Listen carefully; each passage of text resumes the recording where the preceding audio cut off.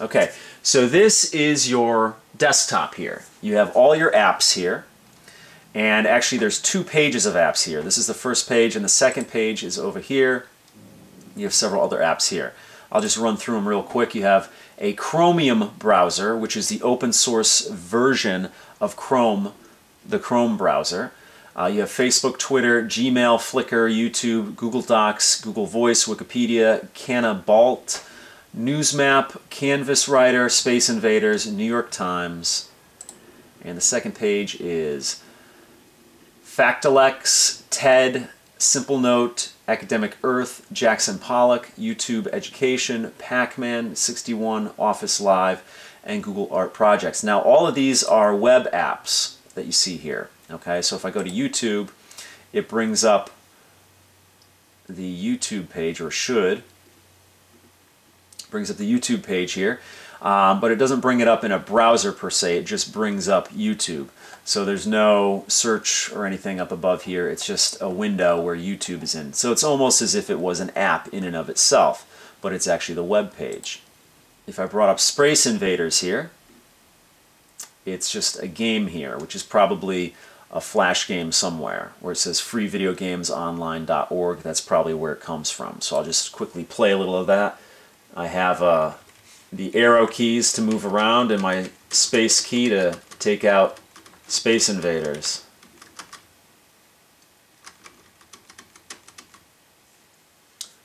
Oh no. Okay, so that's that.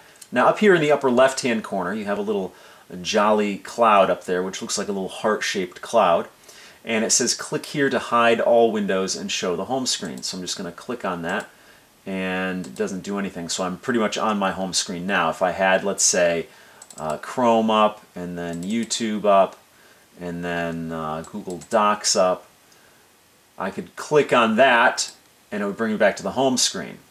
Now, if you look up here, I don't know if you can see it, I wish I could be screencasting it, but in the upper left-hand corner you have a little icon of everything that's open. So I have two Chrome browsers open. Get rid of that one. I have two YouTubes open because I double-clicked. I guess the apps respond to just a single click. And I have two Google Docs open. So that's a quick way to jump to whatever programs you have open. Now below that you see a plus icon here. I'm going to click on that. That brings me to an app store here. So all you have to do is browse through here.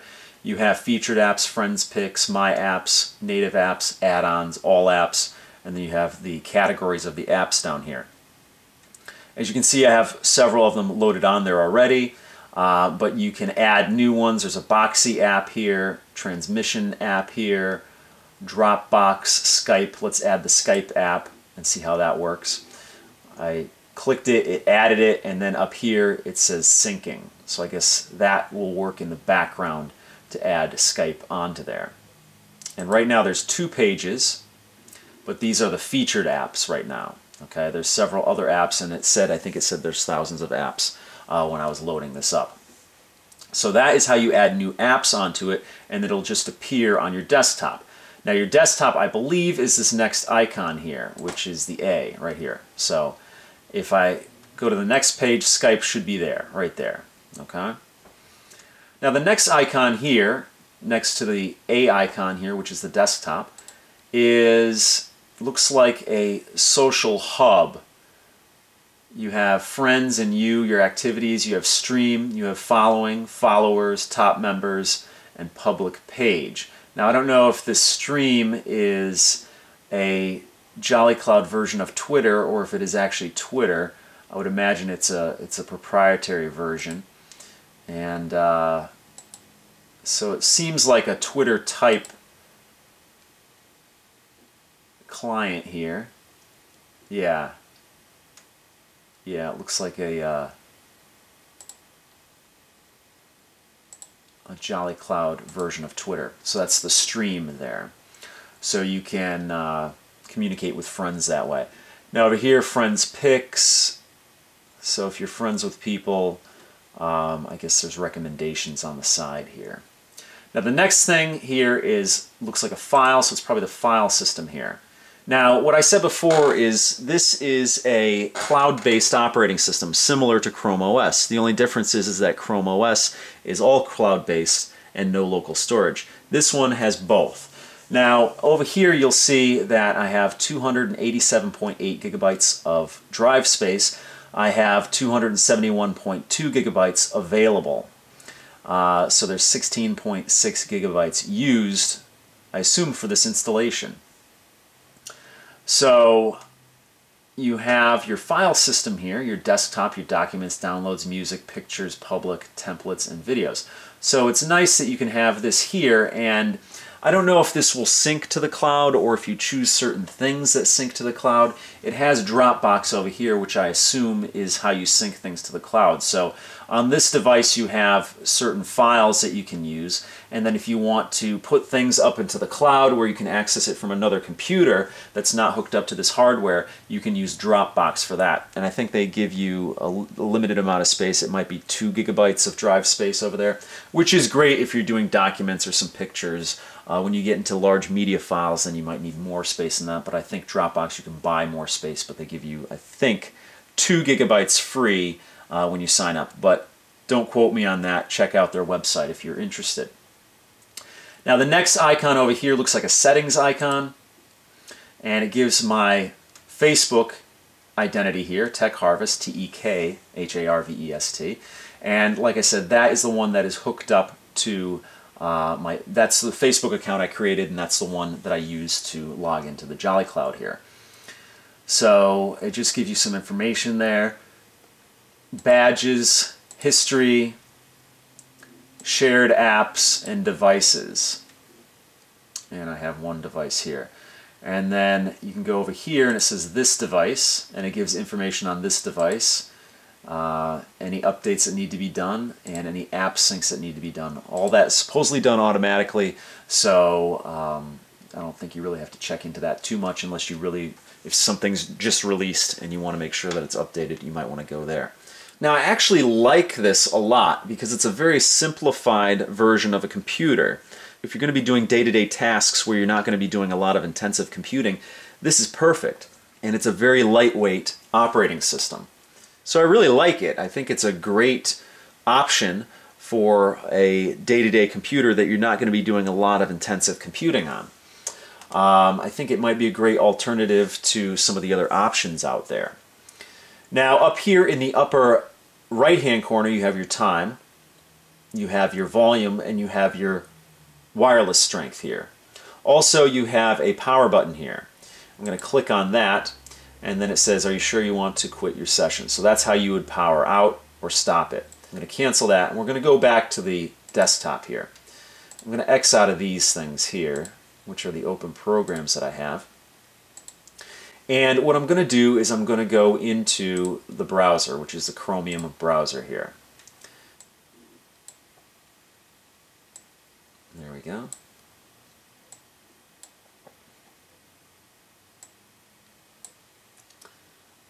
Okay, that was me making it bigger. I could make it full screen by just pushing it up that way. And what it does is it takes up the entire screen, even the JoliCloud buttons that were up here. And that is that's pretty cool because it gives you as much real estate, as much screen real estate as possible. Because JoliCloud is also great for netbooks. So obviously with a netbook, you have very limited screen real estate. So looks just like Chrome. If you're used to Chrome, I could probably sync my bookmarks here if I wanted to, but we're not going to do that. I'm just going to bring up a website, and we're going to see the performance of, let's say, YouTube. Even though there's a YouTube app on here, we're just going to see what the performance is of the browser here. Let me look up my channel. And click in here. Everything seems very responsive. Now let's play one of my videos here. This is an unboxing of my Intel Core i7 processor. And right now it's on mute. I could bring up the sound on this if I wanted to. Okay, what we have here is something that's very special to me. I'll just mute that again. And excuse the speakers, these are pretty low-end speakers in here. So, but it seems pretty... Let's see if we can get to more action here. Seems very responsive. No problems, no hiccups with YouTube here. Movement is smooth and fluid.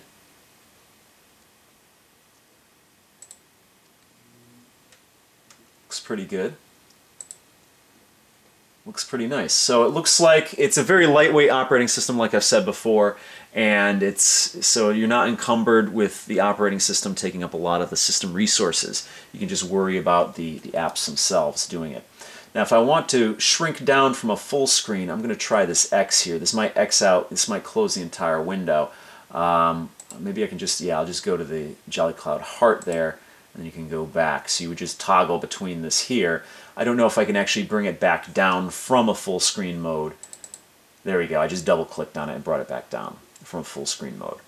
So I'm pretty impressed with this so far. It would be great, like I said, for an older system that you might have, or a netbook. It looks like a great netbook interface because you have your icons up here, which are, you know, large, and it's no small menus or anything. One thing I noticed is that you can move these things, you can move them around. You can change the order of them. I don't know what the situation is down here. It looks like you can't move things down to the bottom here, so it looks like you only have 2 rows up here which you can manipulate. But it looks like you can X out of them and star them and put comments on it, things like that for the apps. So I really like this so far. And if you have any questions or comments, please leave them down below. Thumbs up if you enjoyed the video, and always, if you found this informative and you like my videos in general, please subscribe.